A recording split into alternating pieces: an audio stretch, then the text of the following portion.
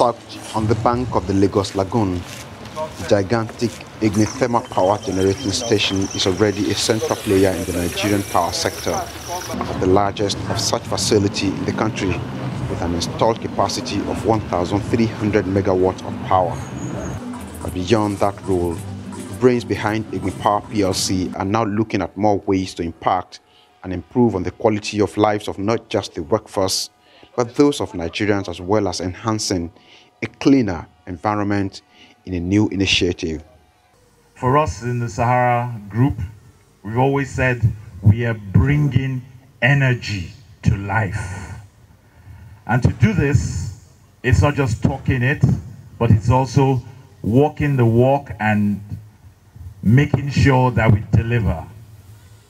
Today in Egbin, it has been picked as the first place we will commence not just a drive of sustainability, not just a drive of energy conservation, not just a drive of good living, quality living, long living, but the drive of ensuring that everybody stays alive and their quality of life is priceless.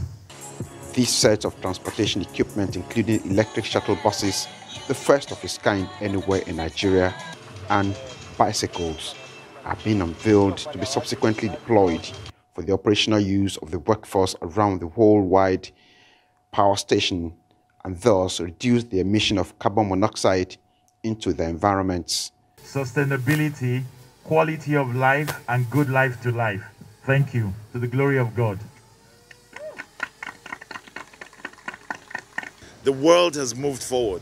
In certain areas, we are at par with them. In certain areas, we are not. But for us in the Sahara Power Group, especially led by Egbin, we're looking at it to say that we want to be there and we need to plan for the future. Earlier, you saw us with the young students. The future belongs to them. But what we do today is going to determine what the future would be. So that is exactly why we're doing what we're doing. The shuttle buses, 100% Chinese technology, when fully charged, can do a 50-kilometer journey before needing another recharge. And it's just another aspect of the futuristic thinking going on at the Sahara Group, especially the global shift in focus from fossil fuel to electric-powered vehicles. The environment to us is not just the physical environment. The people make part of the environment. Everything we do to us is the environment.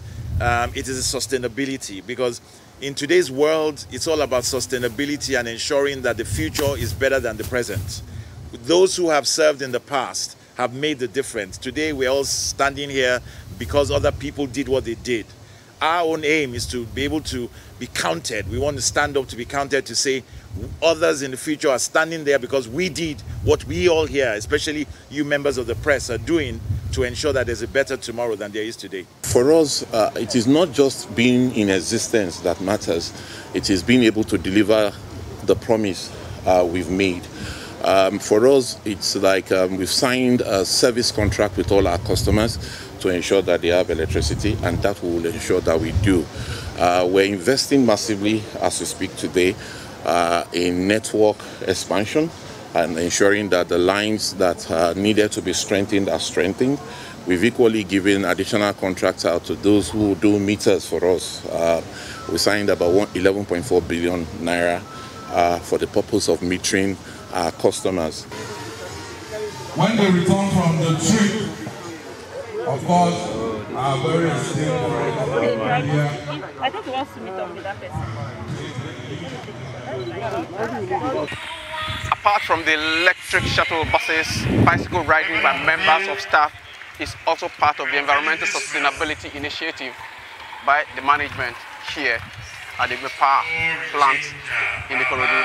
And if you're wondering if the initiative can extend beyond these premises, well, you never know. Since 1 in every 5 Nigerians is already been serviced by the umbrella company, the Sahara Group, which is already thinking the future.